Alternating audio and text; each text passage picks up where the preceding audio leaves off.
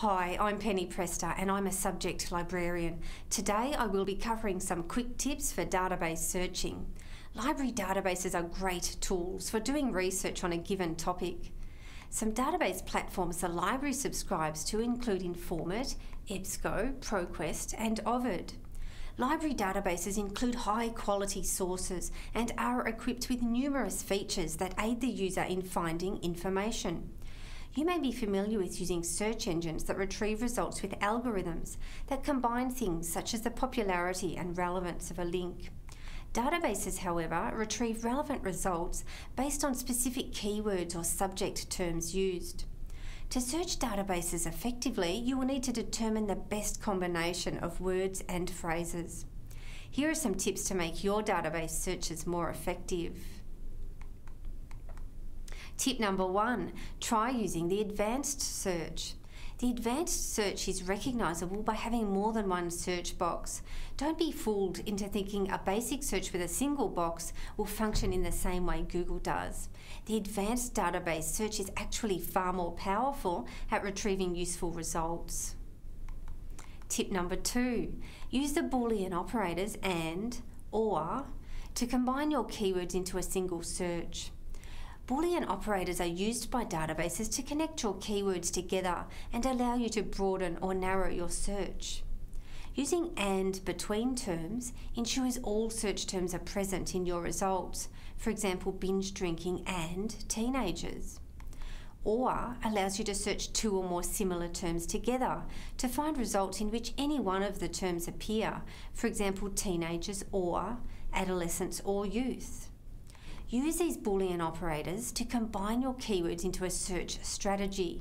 For example, binge drinking and teenagers or adolescents or youth. Tip number 3, look at the subject terms in a database to assist you in finding the best search terms. Subject terms are listed with the abstract in the database record and may look something like this. Remember, finding the best terms to use is not an exact science. Trial and error will often uncover the right terms, or you can search for a subject term in a database thesaurus. Tip number 4, use quotation marks around phrases and compound terms. This ensures databases don't split the terms and look for them separately. Tip number 5, use the truncation operator. Truncation is commonly used in library databases. The truncation operator is an asterisk and when applied to the root of a word, retrieves all other endings for that word. For example, teen asterisk finds teen, teens, teenage, teenagers. Tip number 6, use limiters to narrow a search that is too broad. You can limit your results by selecting a field to search in or by specifying peer-reviewed. In addition to pre-limiting a search, limiters are often listed to the side of the results screen, such as these here, where you can limit by source type, publication year, and so on. Tip number 7, utilise check for full text. The check for full text function determines whether full text is available via any one of the library's subscribed platforms. Look for the check for full text icon in your search results. Tip number 8, look for the cite feature. A cite feature will save you time creating a reference list.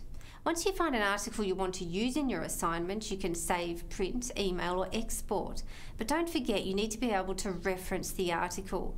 Many databases have a shortcut that allows you to select the citation style you want, then it creates the reference you would put in your reference list. That concludes my quick tips for database searching. If you need some expert advice on using databases effectively, don't hesitate to contact a librarian.